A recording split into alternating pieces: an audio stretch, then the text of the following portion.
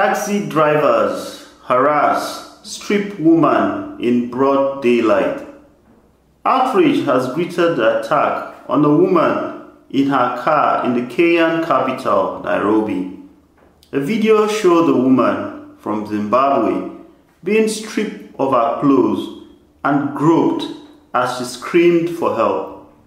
It is believed taxi drivers, locally known as boda-boda, descended on the woman's car to intimidate her after an accident.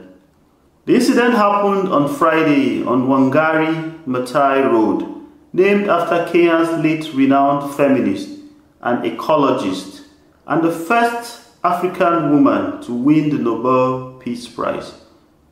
The police say they have arrested the motorcycle riders involved, who are due to be arraigned in court. At least 100 motorcycles have also been impounded. Earlier on Tuesday, women held street protests in the capital, Nairobi, to condemn the incident and other cases of sexual and gender-based violence.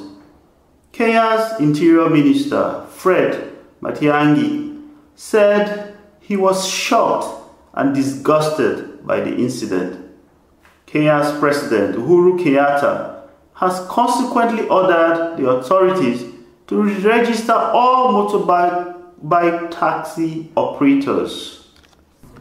If you enjoyed this, please like, share and subscribe so you can get notifications.